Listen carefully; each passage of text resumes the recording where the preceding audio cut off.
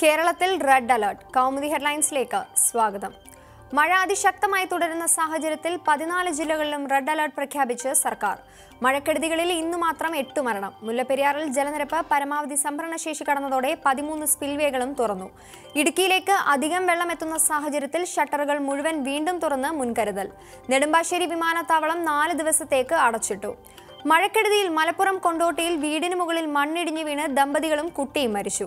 മൂന്നാറിൽ ഹോട്ടലിന് മുകളിൽ മണ്ണിടിഞ്ഞ് തമിഴ്നാട് സ്വദേശിയായ ജീവനക്കാരൻ മരിച്ചു. അപകടമുണ്ടായത് പുലർച്ചെ 2:30-ഓടെ. പത്തനംതിട്ടയിൽ റാന്നി ഇട്ടിയപ്പാറ ബൈപ്പാസിന് സമീപം വൃദ്ധ മരിച്ചത് വൈദ്യുതാഘാതമേറ്റ്. ആലപ്പുഴയിൽ മത്സ്യബന്ധന ബോട്ട് മുങ്ങി 3 തൊഴിലാളികളെ കാണാതായി. ആലപ്പുഴയിൽ നിന്ന് 12 നോട്ടിക്കൽ മൈൽ അകലെ ആഴക്കടലിലാണ് മുങ്ങിയത്. 4 പേരെ രക്ഷിച്ചു. സംസ്ഥാനത്ത് വിവിധ സ്ഥലങ്ങളിൽ ഉരുൾപൊട്ടലും വ്യാപക നാശവും. ഭാരതപ്പുഴ കരകവിഞ്ഞതോടെ നിരവധി വീടുകളിൽ വെള്ളം കയറി. പൊന്നാനി, തിരുനാവായ, കുറ്റിപ്പുറം എന്നിവിടങ്ങൾ വെള്ളത്തിനടിയിൽ. കണ്ണൂരിലെ മലയോര മേഖലകളിൽ ഉരുൾപൊട്ടൽ സാധ്യത കണക്കിലെടുത്ത് ആളുകളെ ഒഴിപ്പിച്ചു. തലസ്ഥാനത്തുൾപ്പെടെ ഇന്നും ശക്തമായ മഴ. കുലുങ്ങാതെ തമിഴ്നാട്. കനത്ത മഴയെ തുടർന്ന് മുല്ലപ്പെരിയാറിൽ അടിയന്തര നടപടിയെടുക്കണമെന്ന കേരളത്തിന്റെ ആവശ്യം തള്ളി തമിഴ്നാട്. സ്പിൽവേയിലൂടെ കൂടുതൽ വെള്ളം ഒഴുക്കണമെന്ന ആവശ്യം തള്ളി. കൂടുതൽ വെള്ളം കൊണ്ടുപോകാനും തമിഴ്നാട് തയ്യാറായില്ല. ജലനിരപ്പ് വർദ്ധിച്ചിട്ടും കൂടുതൽ വെള്ളം കൊണ്ടുപോയി തമിഴ്നാട് ഡാമിലെ വെള്ളം ക്രമീകരിക്കുന്നില്ല എന്ന വിലയിരുത്തലിലാണ് കേരളം ആവശ്യമുന്നയിച്ചത്. മുല്ലപ്പെരിയാറിന്റെ വൃഷ്ടിപ്രദേശങ്ങളിൽ മഴ ശക്തമായി തുടരുന്നു. മുല്ലപ്പെരിയാർ പരമാവധി സംഭരണശേഷിയായ 142 അടിയിൽ. മാട്ടുപ്പെട്ടിയിൽ കൂടുതൽ ജലം തുറന്നുവിടും. 37 ക്യുമെക്സ് വെള്ളമാണ് ഇപ്പോൾ ഒഴുക്കിവിടുന്നത്. ഇത് 75 ഉയർത്തും. പെരിയാറിന്റെ ഇരുകരകളിലുമുള്ളവർ സുരക്ഷിത സ്ഥാനങ്ങളിലേക്ക് മാറണമെന്ന് ജില്ലാ കളക്ടർ. മുല്ലപ്പെരിയാറിലെ ജലനിരപ്പ് ഉയർന്നതോടെ ഇടുക്കി അണക്കെട്ടിൽ നിന്നും പുറത്തുവിടുന്ന വെള്ളത്തിന്റെ അളവ് സെക്കൻഡിൽ 15 ലക്ഷം ഘനമീറ്ററായി ഉയർത്തി. ഇടുക്കിയിലും ജലനിരപ്പ് ഉയരുന്നു. നിലവിലെ ജലനിരപ്പ് 2398.90 അടി. ഇടമലയാറിൽ ജലനിരപ്പ് 169.19 ഉയർന്നു.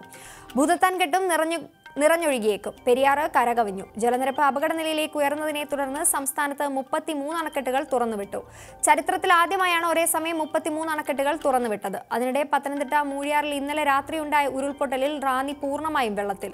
ഇവിടേക്ക് രക്ഷാപ്രവർത്തനത്തിനായി സൈന്യത്തെ അയച്ചു. ശരണം തേടി ശബരിമല. പമ്പാ നദി കരകവിഞ്ഞതോടെ ശബരിമല പൂർണ്ണമായും ഒറ്റപ്പെട്ട നിലയിൽ. റാന്നി, ഇട്ടിയപ്പാറ, വടശ്ശേരിക്കര മേഖലകളിൽ വെള്ളപ്പൊക്കം. വടശ്ശേരിക്കര പമ്പ റോഡ് വെള്ളത്തിനടിയിലായതോടെ ഇതുവഴിയുള്ള ഗതാഗതം നിലച്ചു. പമ്പയിൽ രാമമൂർത്തി മണ്ഡപവും സർക്കാർ ആശുപത്രിയുടെ താഴത്തെ നിലയും മുങ്ങി. ആറന്മുള എഞ്ചിനീയറിംഗ് കോളേജിൽ ലേഡീസ് ഹോസ്റ്റലിന്റെ താഴത്തെ നിലയിൽ വെള്ളം കയറിയതോടെ കുട്ടികൾ കുടുങ്ങിക്കിടക്കുന്നു. 4 ദിവസത്തേക്ക് അടച്ചിട്ട കൊച്ചി നെടുമ്പാശ്ശേരി വിമാനത്താവളം തുറക്കുന്ന കാര്യത്തിൽ തീരുമാനം പിന്നീട്. റൺവേയിലെ വെള്ളം പൂർണ്ണമായും ഒഴിഞ്ഞുപോകാത്ത സാഹചര്യത്തിൽ ഗൾഫ് മേഖലയിൽ നിന്നുൾപ്പെടെയുള്ള വിമാനങ്ങൾ വഴിതിരിച്ചുവിട്ടു. ഭാരതപ്പുഴ കരകവിഞ്ഞതോടെ പട്ടാമ്പി പാലം വഴിയുള്ള ഗതാഗതം നിലച്ചു. വടക്കൻ കേരളത്തിലും മധ്യ കേരളത്തിലും ആഴ്ചകളായി മഴ തുടരുമ്പോഴും കാലവർഷം ശക്തമാകാതിരുന്ന തിരുവനന്തപുരത്തും കൊല്ലത്തും ഇന്നലെ മുതൽ കനത്ത മഴ. തിരുവനന്തപുരത്ത് കിള്ളിയാർ കരകവിഞ്ഞതോടെ നദീതീരത്ത് നിന്ന് ജനങ്ങളെ ഒഴിപ്പിക്കുന്നു. ശക്തമായ മഴ 2 ദിവസം കൂടി തുടരുമെന്ന് കാലാവസ്ഥാ കേന്ദ്രത്തിന്റെ മുന്നറിയിപ്പ്. കരുത്തേകി മുഖ്യൻ. മഴക്കെടുതിയിൽ ദുരിതമനുഭവിക്കുന്നവർക്ക് കൈത്താങ്ങുമായി സർക്കാർ. ഒന്നിച്ചു നിന്നാൽ ഏത് കൊടിയ ദുരന്തവും നേരിടാൻ കഴിയുമെന്ന് സ്വാതന്ത്ര്യദിന സന്ദേശത്തിൽ മുഖ്യമന്ത്രി പിണറായി വിജയൻ. കേരളത്തിന്റെ ചരിത്രത്തിൽ ഇതുവരെയും ഇത്രയും വലിയ ദുരന്തമുണ്ടായിട്ടില്ല. വലിയ പ്രളയക്കെടുതിയുടെ പശ്ചാത്തലത്തിലാണ് ഇത്തവണ സ്വാതന്ത്ര്യദിനം എത്തിയിരിക്കുന്നത്.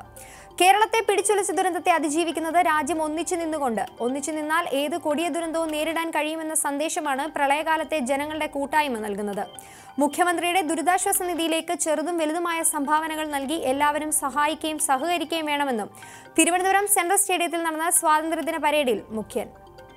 കൗമുദി ഹെഡ്ലൈൻസ് സമാപിക്കുന്നു. അടുത്ത ഹെഡ്ലൈൻസുമായി 1 മണിക്കൂറിന് ശേഷം സേതുലക്ഷ്മി ചേരും. നമസ്കാരം.